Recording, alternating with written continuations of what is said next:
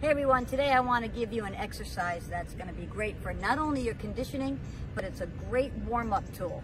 And it's simple as can be. All you're going to do is run around the court in 3 different speeds. You're going to start out in a super slow-mo, 30 seconds, go into a moderate speed for 20 seconds, and then go into a fast speed for 10 seconds. And you're going to do that for just 3 minutes at a time. What's great about this for tennis is it mimics your heart rate during a match. Tennis is anaerobic. You're going to stop, go, sometimes you go fast.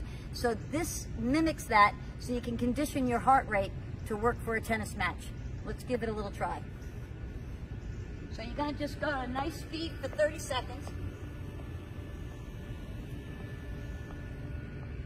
30 seconds is up. You're then going to go to a moderate speed, a little faster. 20 seconds is up, then go fast for 10 seconds. Remember, 3 minutes a time.